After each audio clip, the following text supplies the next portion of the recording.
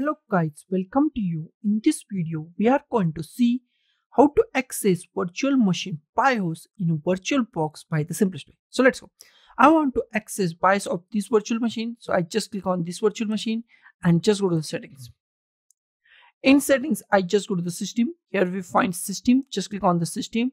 In system, we find enable EFI. Just click on or check enable EFI. Okay. Now just click on the OK. Now just select your virtual machine and just click on the start your virtual machine. Just press enter key at this point.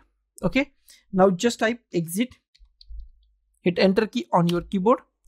Now here is your virtual machine BIOS. You can change any that you want by the arrow key. You can access any device manager, boot manager or boot maintenance manager. Just go to the anywhere that you want. Okay. Just select anything that you want and just go to the continue and just log out from your BIOS. Just press continue and log out from your BIOS. Now just press exit or just press at here and power off your machine.